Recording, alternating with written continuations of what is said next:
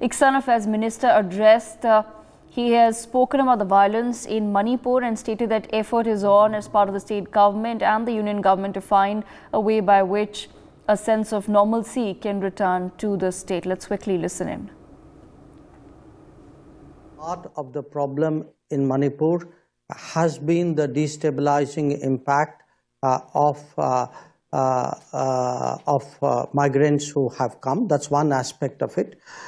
But there are also tensions which obviously have a long history which precede that.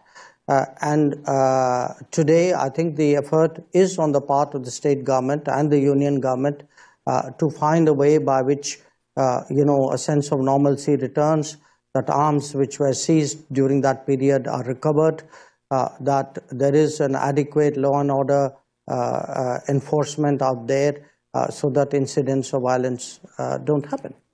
For more such videos, subscribe to the NewsX YouTube channel, hit the bell icon.